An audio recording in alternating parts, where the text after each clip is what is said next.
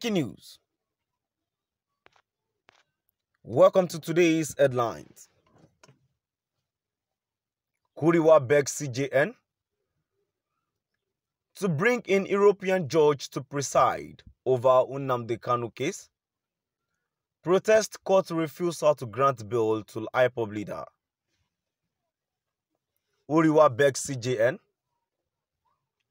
to bring in European judge to preside over Nnamdi Kanu's case. Protest court refusal to grant bail to IPOB leader.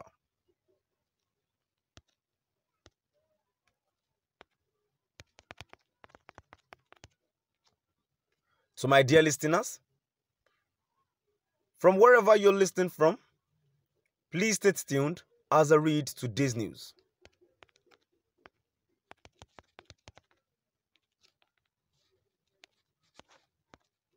A civil rights group, Human Rights Writers Association of Nigeria Uriwa,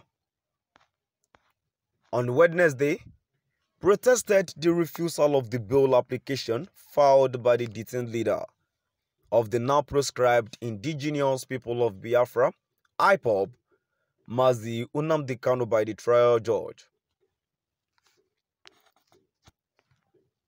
The group noted that the decision is a predictable outcome, but nevertheless tragic in dimensions. Kuriwa therefore declared that unless Nigeria brings in a European judge with special waiver to entertain the case instituted by President Muhammadu Buhari's administration against IPOB and Mazi Nnamdi Kanu, it is impracticable for any Nigerian judge to deliver justice and fairness to the prisoner of conscience.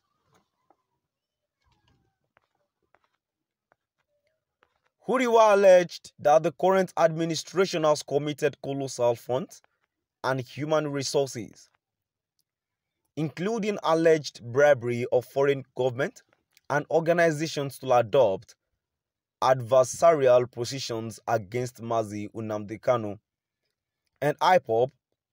Just as the rights group said locally, the government has succeeded in using divide and rule tactics to brainwash the oi polloi in the Muslim North to perceive IPOB or Indigo as enemies of the Fulanis.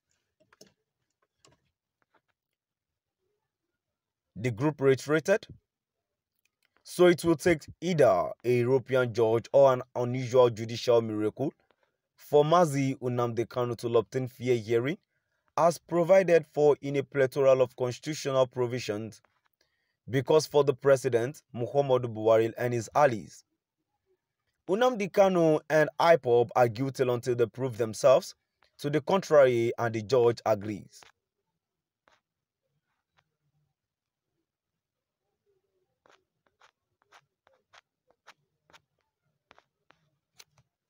A civil rights group, Human Rights Writers Association of Nigeria, Kuriwa, on Wednesday protested the refusal of the bail application filed by the detained leader of the now proscribed indigenous people of Biafra, IPOB, Mazi Nnamdi Kanu, by the trial judge.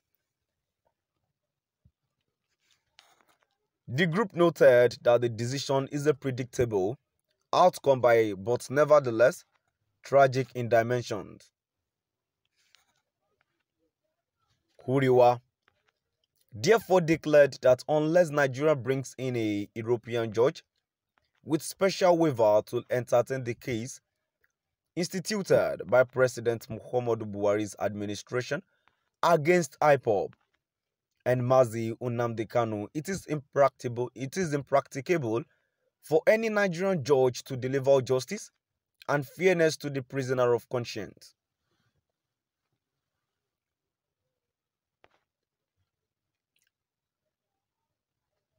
Kuriwa alleged that the current administration has committed colossal funds and human resources, including alleged bribery of foreign government and organizations to adopt adversarial positions against Mazi Nnamdi Kanu and IPOB, just as the rights group said locally.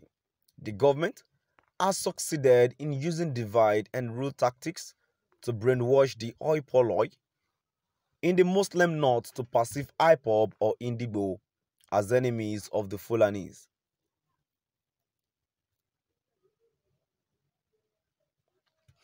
The group reiterated, so it will take either a European judge or an unusual judicial miracle for Mazi Nnamdi Kanu to obtain fair hearing as provided for in a plethora of constitutional provisions, because for President Muhammadu Buhari and his allies, Nnamdi Kanu and IPOB are guilty until they prove themselves to the contrary and the judge agrees.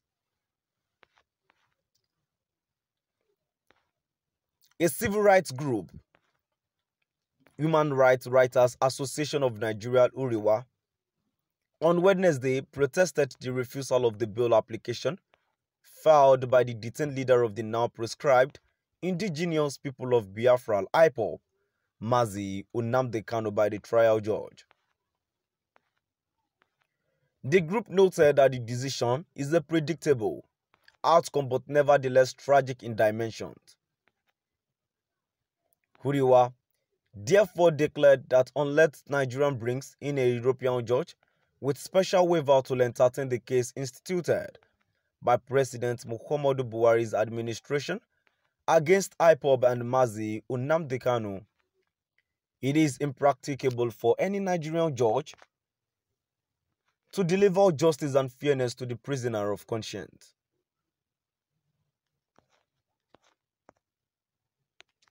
Uriwa alleged that the current administration has committed colossal funds and human resources, including alleged bribery of foreign government and organizations,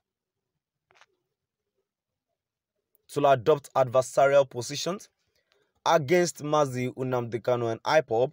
Just as the rights group said locally, the government has succeeded in using divide and rule tactics to brainwash the oi polloi in the Muslim North to perceive IPOB and Indigo as enemies of the Fulanis. So my dear listeners, now I've come to the end of our today's news.